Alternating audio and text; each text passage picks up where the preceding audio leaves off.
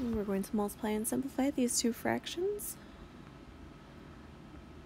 The first thing we're going to do is we're going to factor the denominator of the first fraction.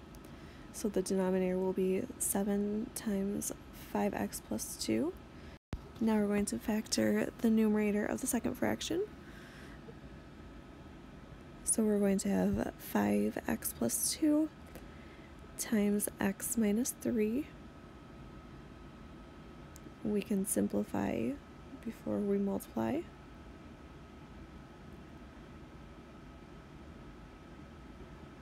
And this is going to give us 3 over 7 times x minus 3 over 1. If we multiply this, we're going to get 3x minus 9 over 7.